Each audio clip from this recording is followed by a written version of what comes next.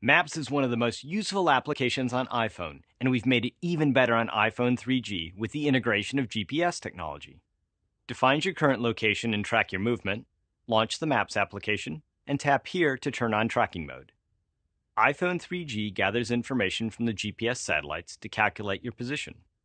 If a GPS signal is available, a blue GPS indicator will appear marking your current location. As long as you have tracking mode on, your position will remain at the center of the map even as you move from place to place.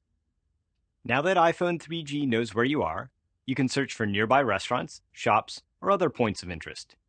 You can even use your current location as a starting point for directions.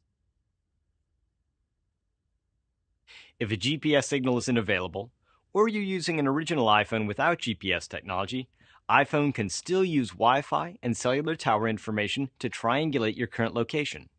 The same location-based information can also be used to geotag photos taken by iPhone's camera or by third-party applications such as interactive city guides or mobile friend finder services.